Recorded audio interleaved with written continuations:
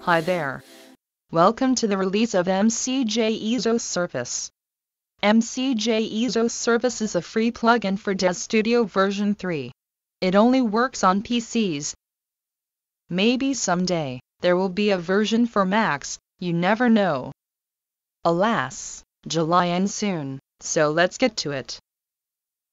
We use Des Studio's Create menu, and we create a new mcjisosurface.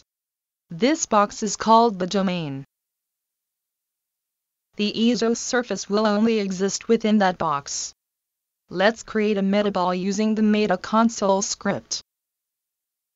There, that surface, that's the isosurface. It represents the zone of influence of metaball 0. If I scale metaball 0 by 500%, the zone of influence becomes 5 times larger. Let's go in the Surfaces tab. We can change the color of the isosurface. And we can change the ambient color. We can apply an image as the diffuse color. You can also apply an image to the reflection channel. This gives the isosurface a bizarre mirror effect. Maybe in the next version, the mirror effect will be improved. Let's create another metaball using the meta console script. Let's move the two metaballs apart. See what happened? The isosurface now shows the combined influence of both metaballs. If we select the isosurface and go in the Parameters tab, we see this button here which lets us display the isosurface as a wireframe. And there's that button which lets us hide the domain box.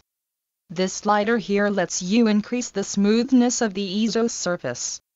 Increasing smoothness will decrease Des Studio's responsiveness.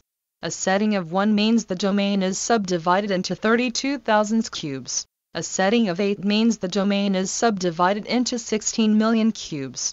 This setting should only be used just before rendering. Then it should be brought down to 2. Since this presentation began, 12 new meta shapes have been added. The plane, the cylinder, the torus, the tube, the stick, the dome, the disc, the sphere, the cube, the walls, the cup, and the new ball. The isosurface can now be rendered in software render mode, and it can be exported as an OBJ file. Well, that's more time than we had, so bye-bye and see you soon.